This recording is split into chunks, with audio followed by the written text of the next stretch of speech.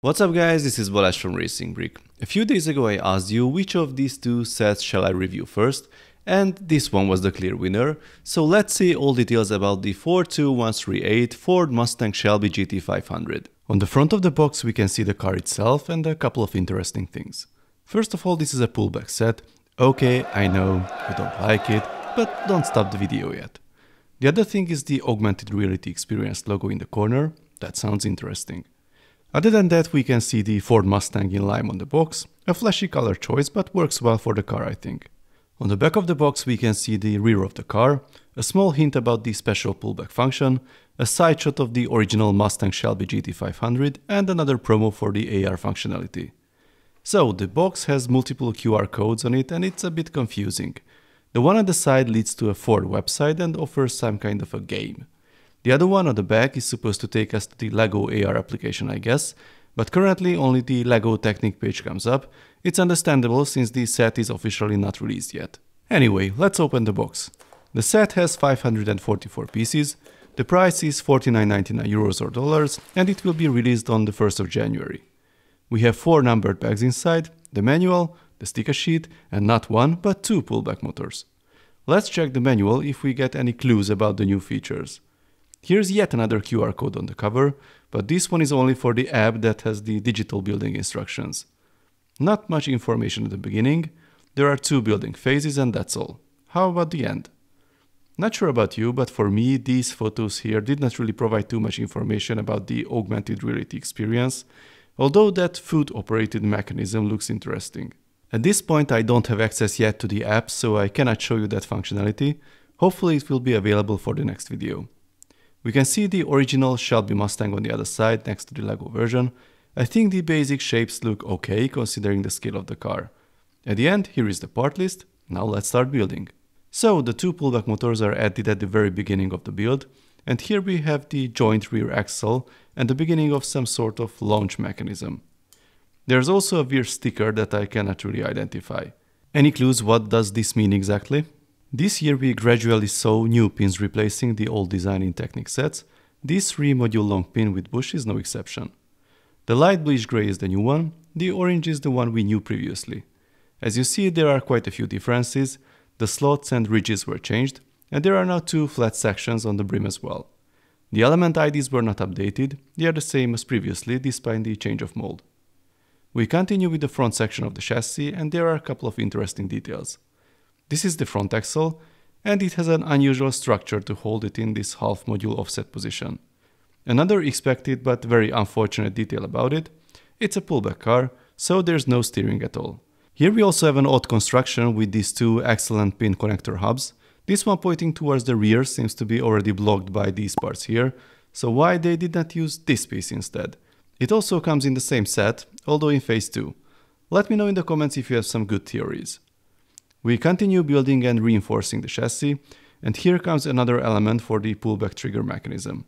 It's not functional yet, we need a couple of parts. And we have those parts added now, together with the seats.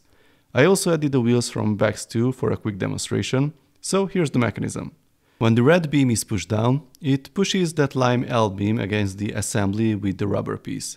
This clears the way for the part on the rear axle, and the axle rotates freely. If you lift the red beam up, then the lime L beam is pushed a bit backwards and it blocks the rear axle like a ratchet. This way you can wind up the pullback motors, but they stay locked until you press the red lever down.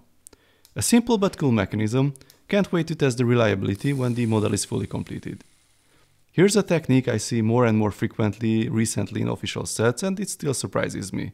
This way of connecting segments with these bars pushed through the Technic pins. Oh, and I'm sure you will ask, yes, the lime of those pin with pinhole parts is still visibly different compared to the lime beams. It is probably less visible than on the Cyan, but the difference is still there. I think it's simply a different mix of plastic. We get this useful modified lift arm piece in lime with this set, and this assembly will be one of the doors. The door has an unusual sticker that does not cover the whole part, and I'm a bit sad to realize that LEGO still cannot match the lime of the sticker with the lime of the pieces. This is quite a challenging color for them. Not 1 but 2 new pieces in lime, the small wheel arches and the 1x2 thin lift arm that acts here as a door handle. A small mistake in the manual, Don't try to find all 4 small beams on this image, there are only 2 added in each phase. Here's the rear bumper added to the car, and this is the end of Bags 1. The first item from Bags 2 is the dashboard with the steering wheel. Here's the reason for that smaller sticker on the door. The black beams would cover a full sticker, so there's no need for them. A little system assembly for the hood vents, at least I think these are called vents. The comment section will help me for sure. Here comes the grille, mostly detailed with stickers, and then the front lights, which are at least partially brick built, although it also has stickers. The front of the hood with another newish piece in the center that was not available in line before, and a cool way to keep this section angled with that 1x1 round piece pushing it to the correct position. I really like these small but useful details. The A-pillars are pretty fat, but they also have those 1x4 thin lift arms in lime for the first time. Then we need to add the roof panels with some partial stickers that are quite tricky to align with each other. Unfortunately, even if they are aligned properly, the color difference really pops. This is the hood, and it is almost entirely made of that new small panel type. Now that weird piece starts to make sense in the middle of the dashboard, that one holds the hood. The iconic rear lights are only stickers unfortunately, they are added to system built assemblies. These assemblies are mounted again at a specific angle and they don't flap around, which is nice. This weird piece is the extension of the starter mechanism, and with the longer handle now it is easier to operate and there's a distinctive click when it is released. All we have left is the spoiler and the 4 wheels, and we are done. Well, actually we are not done yet. There are still a few pages in the manual, but no, sadly these are not for the B model. There's an option to remove that lever and close the gap at the rear if you want to put the car on display. It's a nice touch, although you need to pay attention to some parts. So, here is the completed set. I like the overall look, nothing magnificent, but it's a decent job at this scale. I would say the Mustang is certainly more recognizable for the first sight than the Corvette was a few years ago. The front works well. I like that the headlights are not fully sticker only. Their position is a bit off, they are slightly lower than they should be, but considering the part usage above them, there's no way to put them higher. The grille with the logo looks cool and the pieces framing it have the proper shape, but unfortunately they are not fixed in place, so they can be misaligned easily.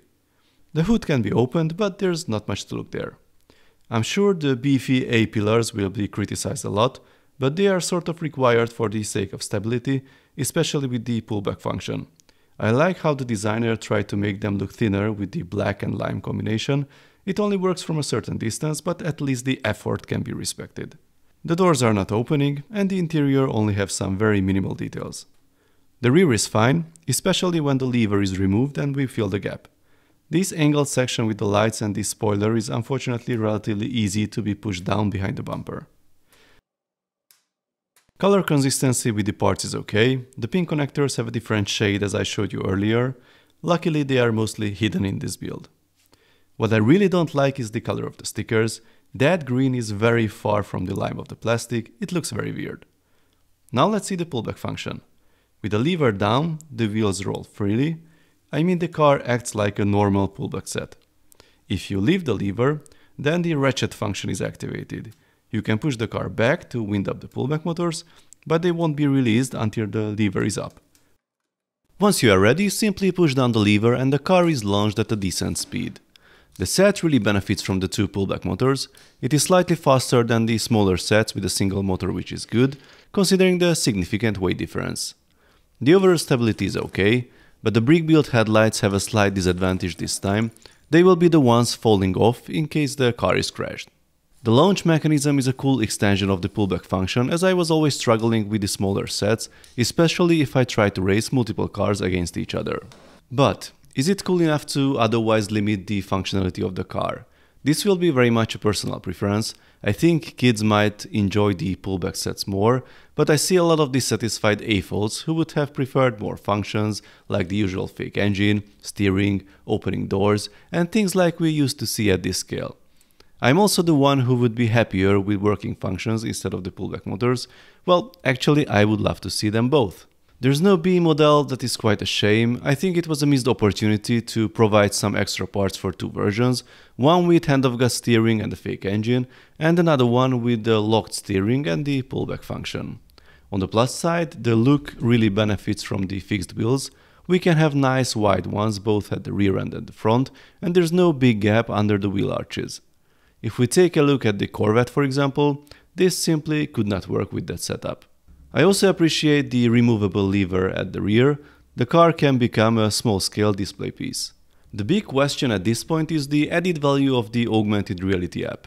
I don't have high hopes, but maybe LEGO will surprise us.